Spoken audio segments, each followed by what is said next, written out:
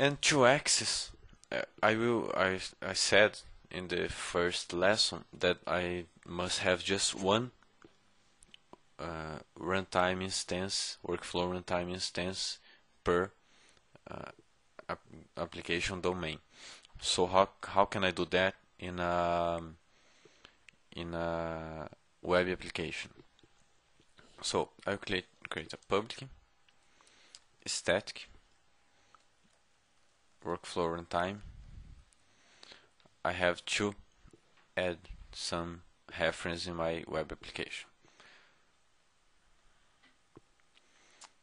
.NET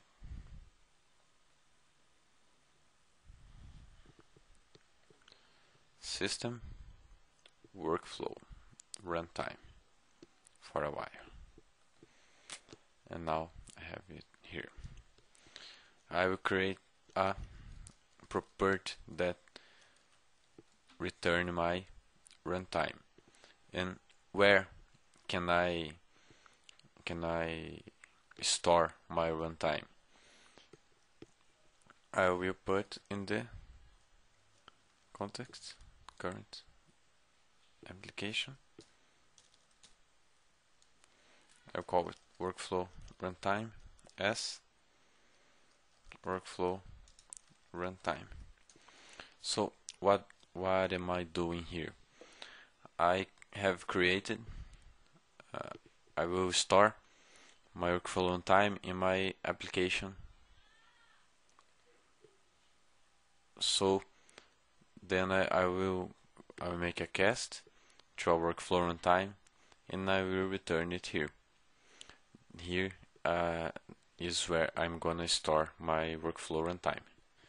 As we learned before, the workflow runtime have many services. We have workflow services that we can add to workflow runtime, and we are gonna create a method to initialize the workflow runtime. Let's do it now. I will create a public static void no runtime initialize workflow runtime.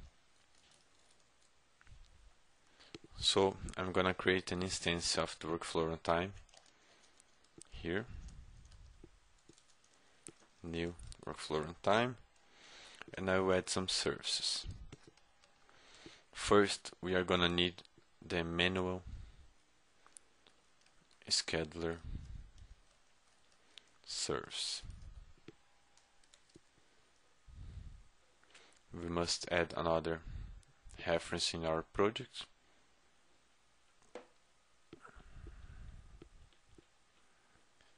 System workflow component model and activities, and I have also to add another one here.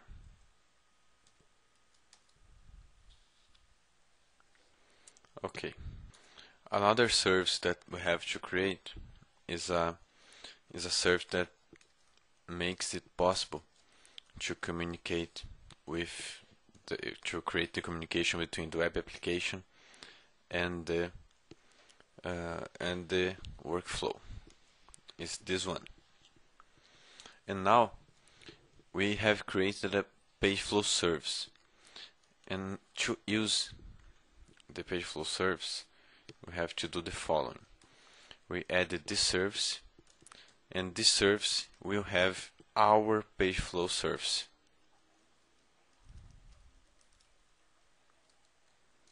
Okay, is a service that manages another service.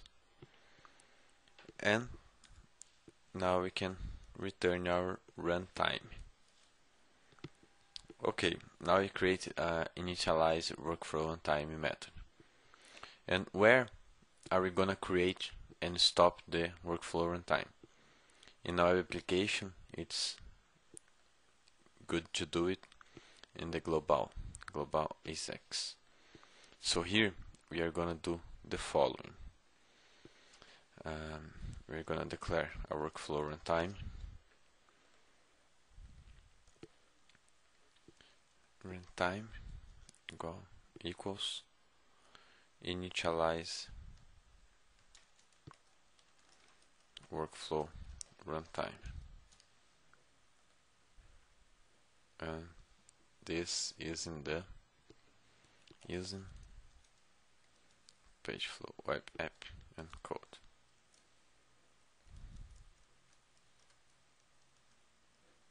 Equals initialize workflow. Oh, sorry. Here, initialize workflow runtime. This is in our Pageflow app code. It's on our runtime wrapper class.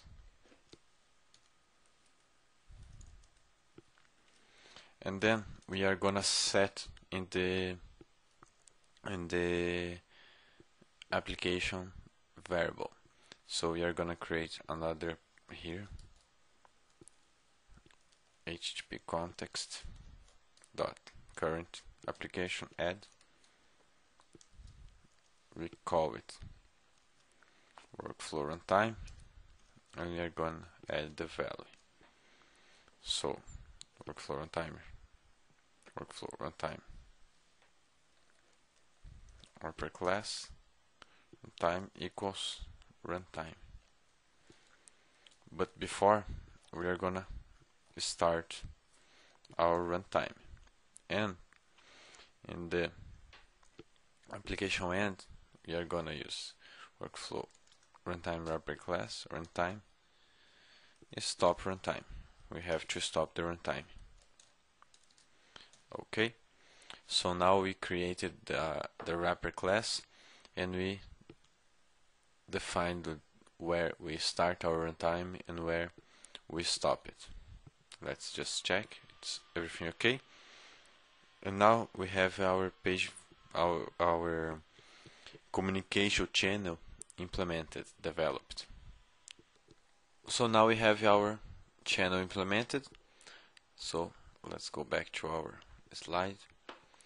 And in the next lesson, we can finally create our web forms and implement our Pageflow solution. So the next lesson, the lesson 5. Thank you all for